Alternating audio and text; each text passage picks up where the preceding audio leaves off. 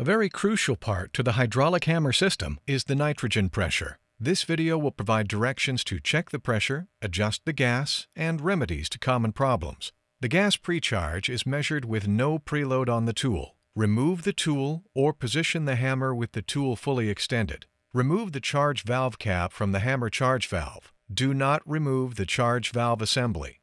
Turn the NPK charge adapter T-handle to a full counterclockwise position. Install it on the hammer charge valve located on the hammer gas head.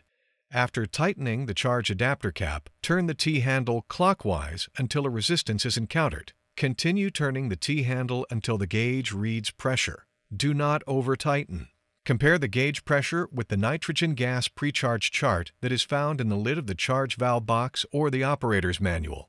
If the gas is 25 psi below the specification, proceed to the nitrogen gas charging procedure. If the gas is 25 psi above the specification, proceed to the nitrogen gas discharging procedure. If the charge is within specification, turn the T-handle counterclockwise until it stops to close the adapter. Slowly loosen the charge adapter cap to relieve the nitrogen gas pressure trapped in the charge valve. After removing the charge adapter from the valve, replace the cap. When adding nitrogen, stay clear of the tool as it may be forced out abruptly. Connect the nitrogen tank to the charge adapter using a pressure regulator and a hose. With the nitrogen tank closed, turn the T-handle on the tank regulator counterclockwise to full closed. Turn the T-handle on the charge adapter clockwise until pressure shows on the gauge. Then, open the nitrogen tank and slowly turn the regulator T-handle clockwise until the correct precharge is seen on the charge adapter. Close all of your valves and release pressure slowly and replace the caps. When preparing to disassemble a hammer or store for long term, it is necessary to discharge the nitrogen system.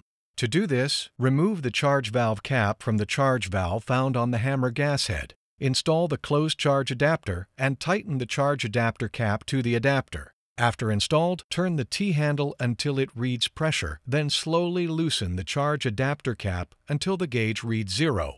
When this happens, remove the adapter assembly and replace charge valve cap. If the hammer loses more than 25 psi in a 24-hour period, this indicates a gas leak. To locate the leak, spray soapy water to the suggested areas: the gas charge valve, the vent plug located on the side of the hammer main body, and the joint between the gas head and hammer main body. Leakage at any of the above locations will require resealing the hammer. Thank you for tuning into this video about nitrogen charging in hydraulic hammers. Please check out one of our other service instructionals.